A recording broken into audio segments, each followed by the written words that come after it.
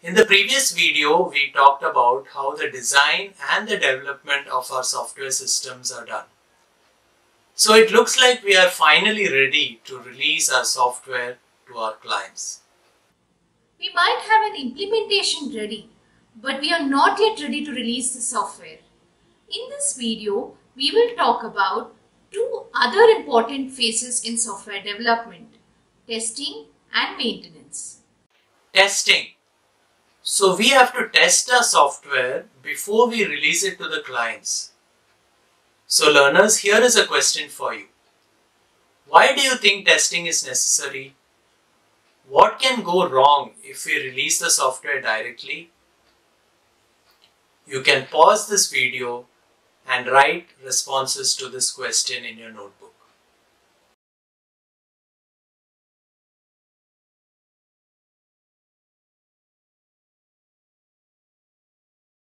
After the software system is built, it's necessary that this software behaves according to the requirements.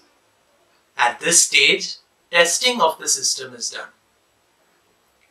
Testing is important because many bugs or defects can still exist in the system.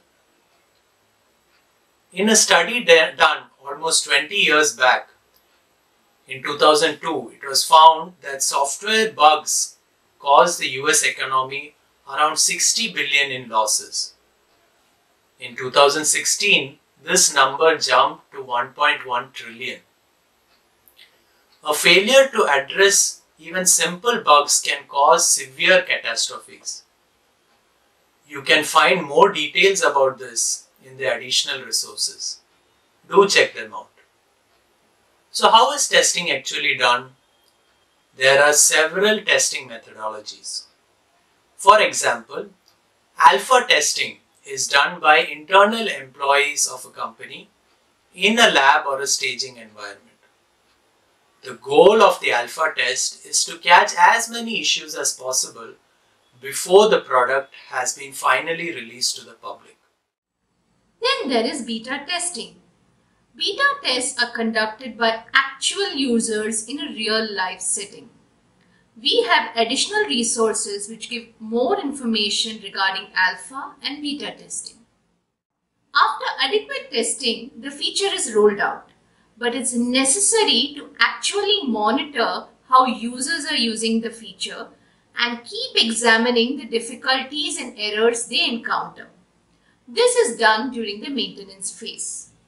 The purposes of maintenance phase can be to monitor what users are doing and how they are using the software.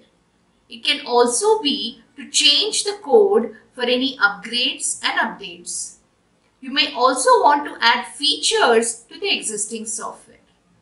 Let me illustrate this with an example. Let's go back to the Amazon Pay example. Even after releasing this feature, what difficulties do you think the users might face? Okay, so there can be issues like some conditions might have been missed, resulting in failures, or it can even be simple UI issues in a very specific browser. Yes, all these issues can arise. The team identifies these issues in the maintenance phase and continues to fix such issues.